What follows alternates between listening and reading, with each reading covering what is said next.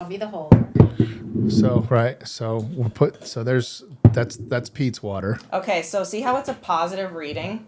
So this is actually going to be taking energy from the body, oxidizing, aging, inflaming us slowly over time. Mm-hmm. Now putting it into this water. This is the living water. This right? is called electrolyzed reduced water. Right, and it's going to negative now. Yep. So look at that, negative 750-ish. What is it that it's measuring? So it's measuring the millivoltage in water. It's measuring whether this liquid is capable of reducing oxidation in your body or if it's actually increasing oxidation. So when it's negatively charged? It's negatively charged. It's a good thing.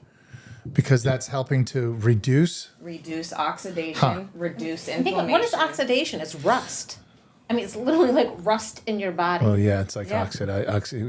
Well, it's also like paint that dries on the side of a house. It's not good. Oxidation. It's not good. No.